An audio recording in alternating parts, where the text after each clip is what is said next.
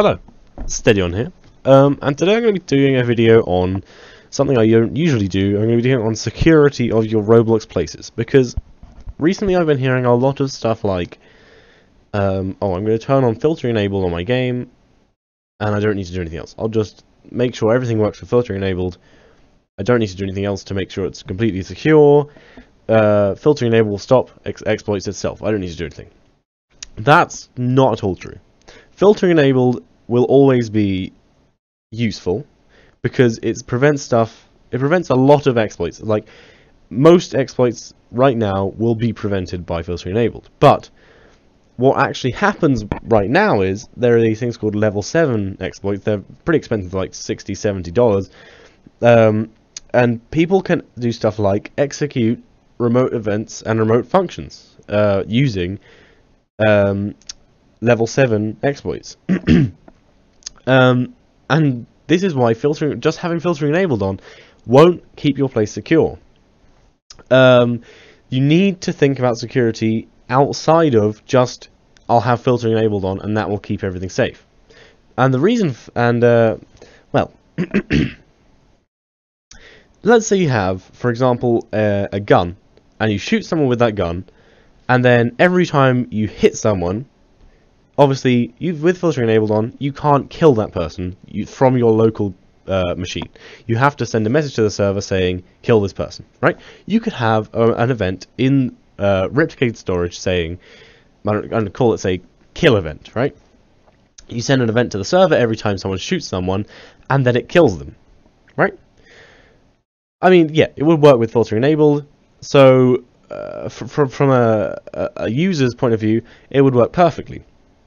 But the problem we've got there is that anyone could call that event with any player in the game, and they could just kill them. So you could just call, say, a for loop, where you just continuously loop through all the players in the game, and you call that event with each player, and it would kill them continuously, right? That would be a terrible use of filtering enabled. In fact, there would possibly be more insecure than a gun without filtering enabled.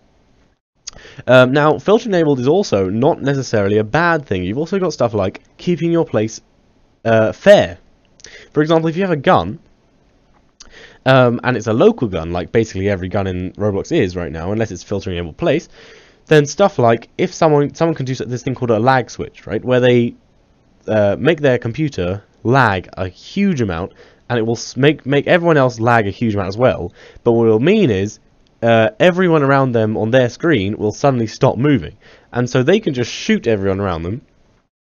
And because the scripts are on their own computer, their local scripts, the scripts will kill everyone that they've shot, and that's obviously extremely overpowered. Because yeah, we can just do that, right? But with server with filtering enabled, you can do stuff like have security on your server scripts, and also you could even have, if you wanted to, the simplest things on the local side. Say for example, every time someone clicks, it sends a message to the server saying the position of where they clicked, and that's it. And then from the server, it calculates everything it needs to about that place they clicked, just to make sure that it's more secure. Even that wouldn't be secure, being honest, because you could send something to the server saying I'm looking here when really you're looking somewhere else. So what you'd need to do, if you were going to make an optimum gun, which would be very laggy on the server, which is one of the reasons why people don't keep their places secure, because it creates a lot of lag on the server side. So you could make it completely server-sided. So what I mean by that is, you yourself from the server record where the player's mouse is. Well, you couldn't actually do that, but you could record where the player's facing, and you could record every time the player clicks just by an event of when the player clicks. And then you have stuff like security. So say for example you have say you had a gun, then you could do something like you can only kill someone once every 0.2 seconds or 0.1 seconds. And what that would do is it would mean that if someone ran a for loop and they had something that would continuously kill people, they couldn't do that, because unless they have something that waits 0.3 seconds between it, they wouldn't be able to do that. And on top of that, you'd obviously have loads more security as well. And also, but just want to say, keeping your place secure will use a lot of time compared to just a normal place. But it's very useful because if you don't do it, what will happen is stuff like it will ruin the integrity of your place. If people can exploit your place, if they can get money for free, if they can do stuff like that, and there's also a donation feature or a trade feature, and they can get items or money for free, then they can just give it to everyone else. Why would you buy money if you can get money for, you know, an eighth of the price?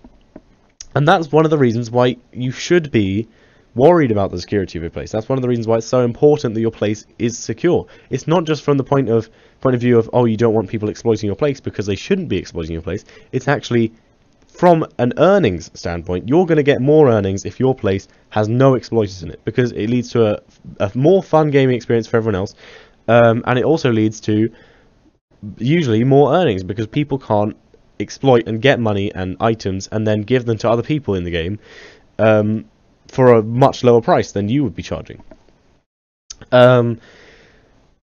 Yeah, well, that's basically it. But well, so this is sort of the theory side of keeping a place secure, and I'm probably going to make a video on actually the code side of it, because I don't really think it's a good idea to talk about it in the same video, because I want to keep my videos short, because a lot of my videos are very long at the moment. But simply,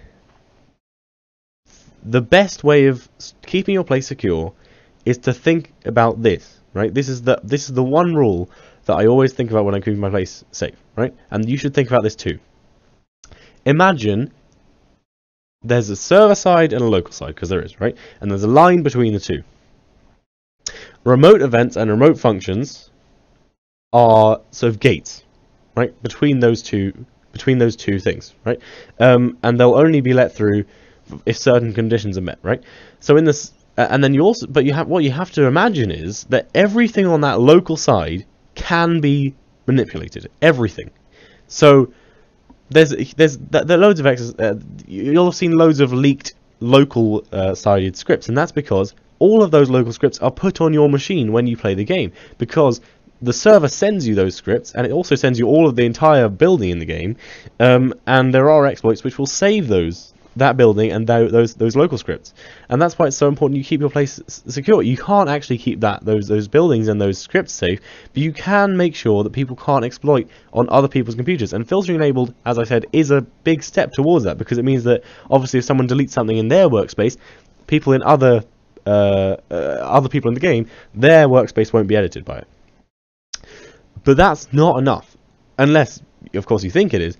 And all I'm saying is, at least make very important things in your place, like money and items, keep them as secure as you possibly can, because those are the things that will ruin the experience, the playing experience, because people don't want people having thousands or millions of money when they've worked so hard to get their own money, and it's so hard to flush those people out, especially in a game like Roblox. After you've fixed the exploit, there's still going to be people going around with millions of exploited money.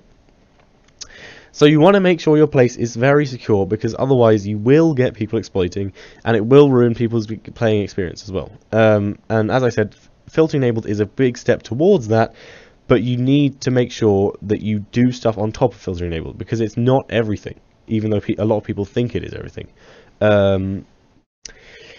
Yeah, so that's basically it. Thanks for watching. I'm probably going to make a theory video on a code video on this, because as I said, this was just theory.